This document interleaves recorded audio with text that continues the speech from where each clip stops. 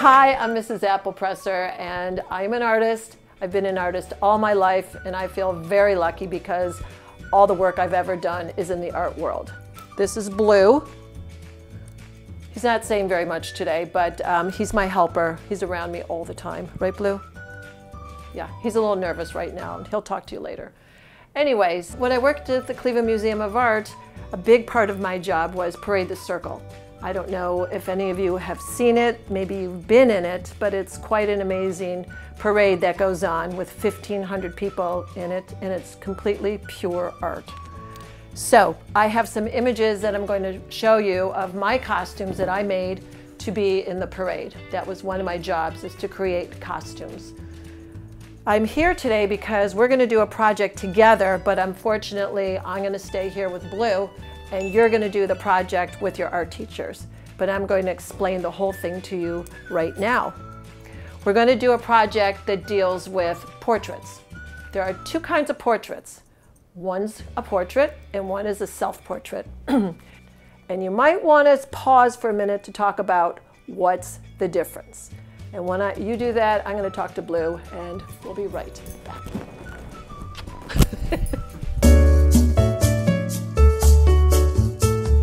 You've probably figured out that the difference between a portrait and a self-portrait is an artist such as you, if you paint one of your friends or maybe your parents or somebody you know, you are painting a portrait. But if you paint yourself, a picture of yourself, you are painting a self-portrait. A long time ago, before cameras, before telephones, before any technology, if you could imagine, artists would paint people because they needed to have an image of them to hang on their walls, their castles, so people in the families and people in history can see who these people are. And a lot of times, people would dress up. Who am I? Am I a fancy lady? Am I a sports person? Am I a musician? Do I like to read? What do I want to show you about who I am? I would always have Blue in my painting, I think, if someone was to do my painting. My portrait. Anyways, as an artist, you are going to be doing self-portraits. You're painting yourselves, not on your face, on paper, and I'm going to tell you how you're going to do that. We're going to talk about colors. That's how you are going to describe yourself. We don't need to see soccer balls or hockey sticks or footballs or books. You're going to tell everybody who you are through the colors that you choose to use. And you're probably thinking, what is she talking about? What I mean is when I say the color blue, besides thinking of my dog, what do you think when you think of blue? What if I were to say yellow? How do you feel about the color yellow? What about red? So maybe you want to talk about these colors and how they make you feel and come back. And we'll be back. Right, Blue?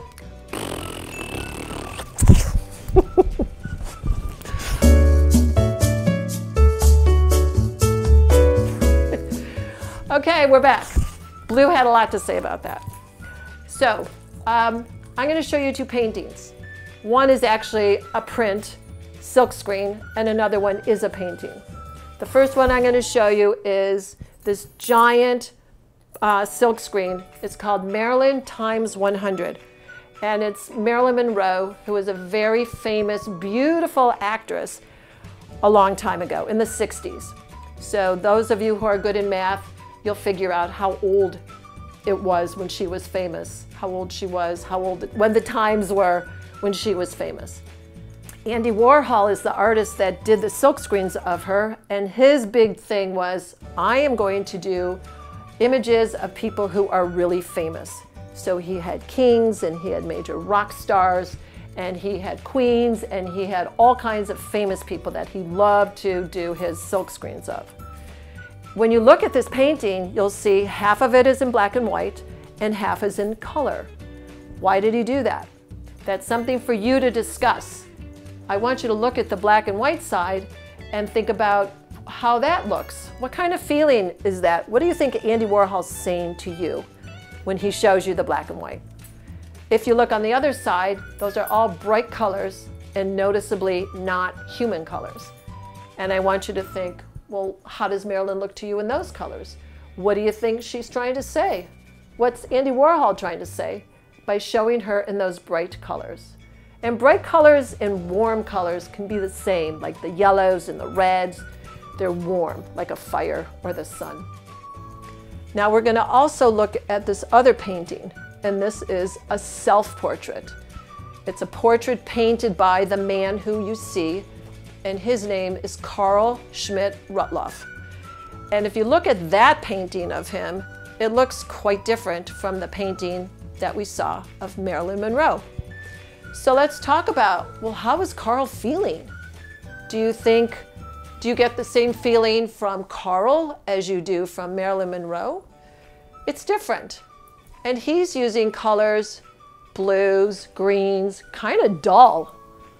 Are those the same as the colors in Marilyn's face? And also we consider those colors cool or cold. And they do give you a different feeling, quite different than Marilyn Monroe. What's the difference? What do you think? How do you feel looking at Carl as opposed to looking at Marilyn? What are the moods? And this is something that I want you to think about when you do your portrait.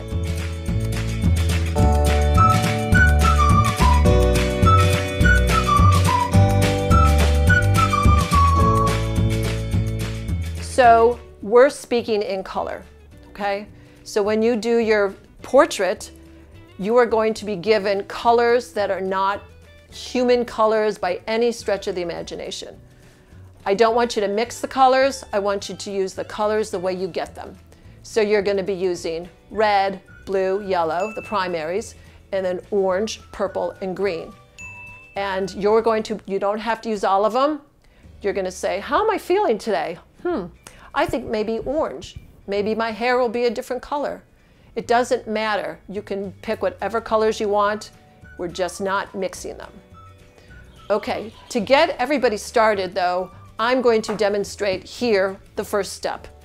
And your teachers will do this first step with you, but just so you understand it, I'm going to do it here. So everybody is going to get a piece of paper. I have to say mine's a little bit wider than yours. And you're going to draw your head.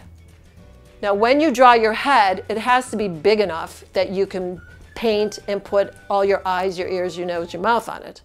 We have to have room for the neck and the shoulders, okay? So I'm gonna do this, and we're gonna stay like an inch from the top so you have room for any kind of hair. So I'm gonna do this giant head.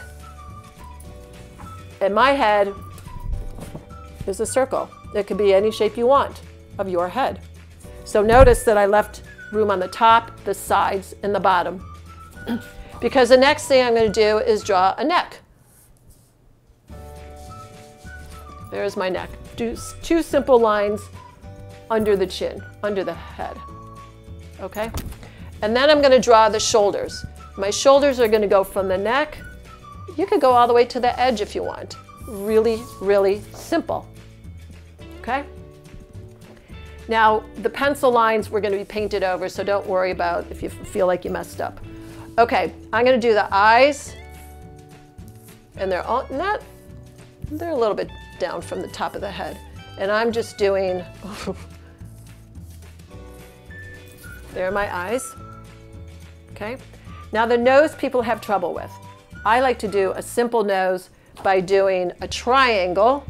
Just kind of a long triangle. I'm going to do this lightly. Okay, you could leave it like that. Or I round the corners. See how I rounded those bottom corners? And then I also make kind of another little dip. That's just an easier way to do it. You can leave it as a triangle. You can make your nose however you want. Okay, mouth, I'm feeling like I'm kind of happy today. I'm doing a simple mouth. You could do it however you want. This is just your guideline. What's next? Blue, what's next? I think he said ears. Okay, so here's my big ear. Here's my big ear. And I kind of did like a long C, backwards and a forwards one. Okay? And then what else do we need on our faces? I think we all have eyebrows. So I'm just putting my eyebrows there. We also have eyelashes.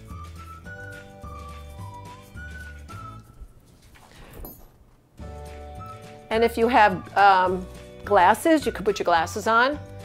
And then we're going to do the hair. So I'm just going to do kind of a part, and I'm going to go behind my ears.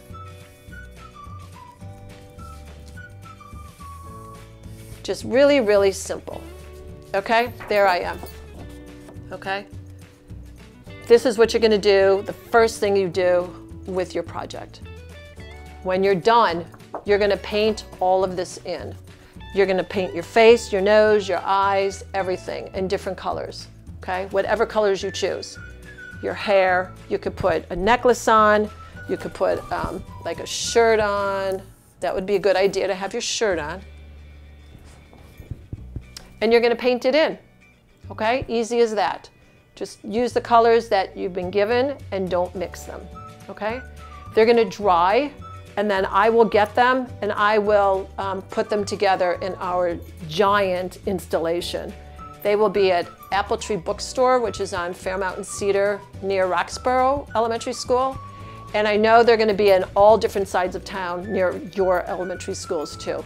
So it's going to be very exciting for you to see your artwork out in the world, and you should be proud.